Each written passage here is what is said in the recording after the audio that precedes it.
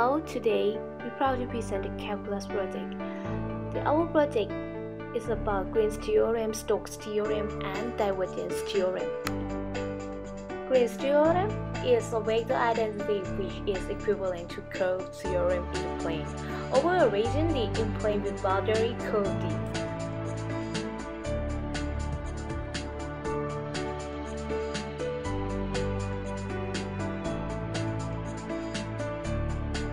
Now, let's go to see some example about Green's theorem. The solution.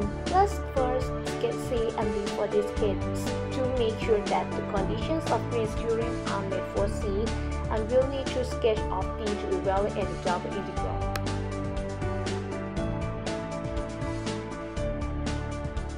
So, the curve that satisfies the conditions of Green's theorem, and we can see that the following inequalities will define the region enclosed. We can identify P and Q from the line integral. Here they are. P equal to xy and Q equal to x squared y cubed. So, using Green's theorem, the line integral becomes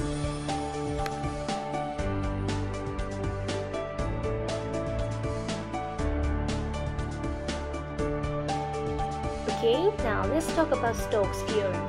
Stokes' theorem is a statement about the integration of differential forms in manifolds, which both simplifies and generalizes several theorems from vector calculus.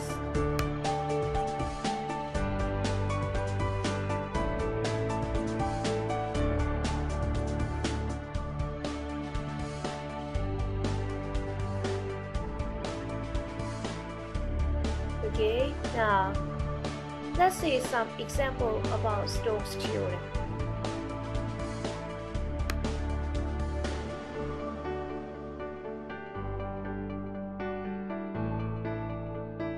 The solution. Let's start this off with a sketch of the surface.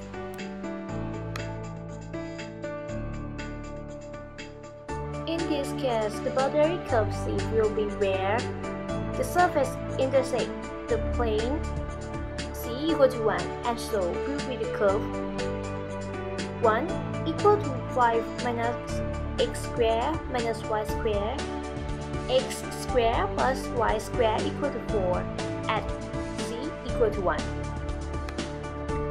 So the boundary curve will be the circle of radius 2, that is the plane C equal to 1. The parameterization of this curve is r component equal to 2 cos t I component plus 2 sin t j component plus k component at t 0 to 2 pi. The first two components give the circle, and the tilt component makes sure that it is in the plane z equal to 1.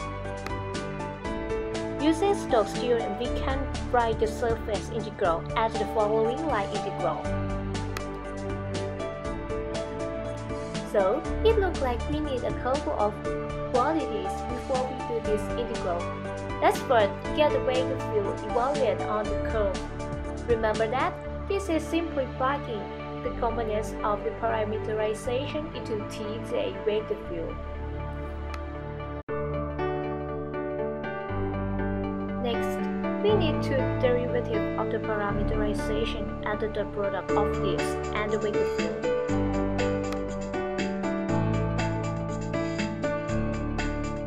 We can do the integral. The last one, divergence theorem. The divergence theorem is a mathematical statement of the physical fact that in the absence of the creation or destruction of matter, the density within the region of space can change only by halving it flow into or away from the region drawn its boundary. Next, let's go to see some example about divergence theorem.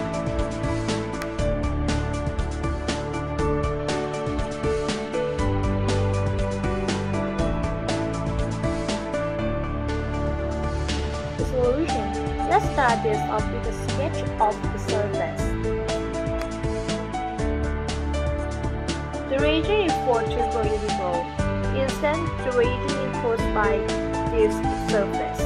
Note that cylindrical coordinates will be a perfect coordinate system for this radius. If we do, here are the limits for the rings.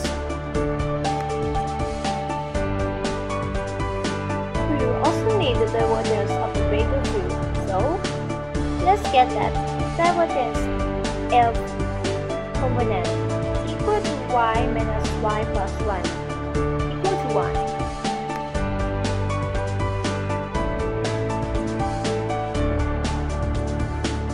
The integral is then